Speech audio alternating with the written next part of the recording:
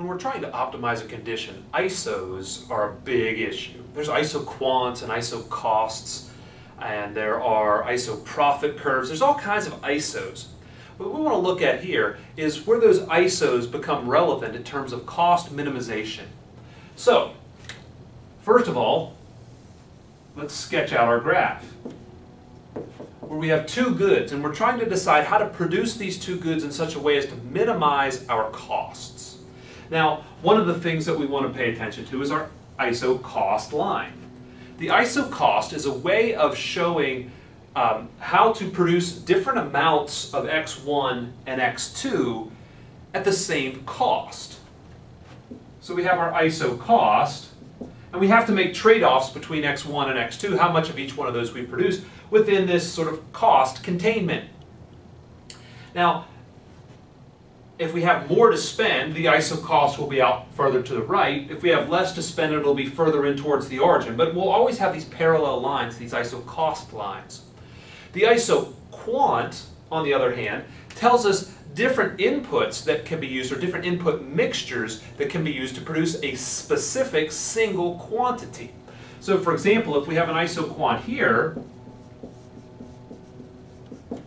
we'll call that isoquant 1. This tells us the variety of ways that we can mix our inputs. And let's just say it's labor and capital. We put labor and capital together into a mixing bowl, and we get out certain kinds of, or a certain amount of quantity. And if we put a little bit more labor and a little less capital in, we'd get the same quantity. That's what the isoquant line is telling us. Now, if we look at these two curves, the isocost and the isoquant line, what we notice is that we've got a lot of options inside this isocost line. That basically means if we're producing on this isoquant at this point, we're not spending our budget. If we produce on this isoquant 1 at that point, we're exceeding our budget. So we need to reallocate goods, or we need to find out a better way of producing a particular output within our budget constraint. Now, isoquants look a lot like indifference curves, where we have a whole family of them.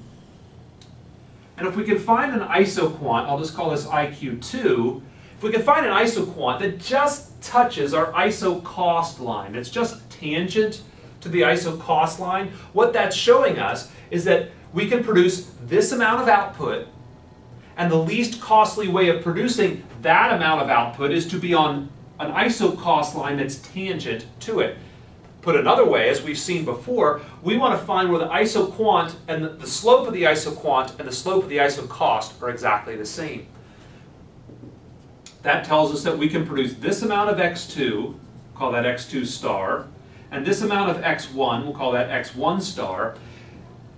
We can produce that combination, given our labor and capital mix, in the least costly fashion by producing these two amounts on that isocost. So this is the amounts that we want to produce. This is the cost containment, or the force that controls how much we're allowed to spend. And these are the amounts that we can produce given a labor and capital mix that puts us on this isoquant and that isocost.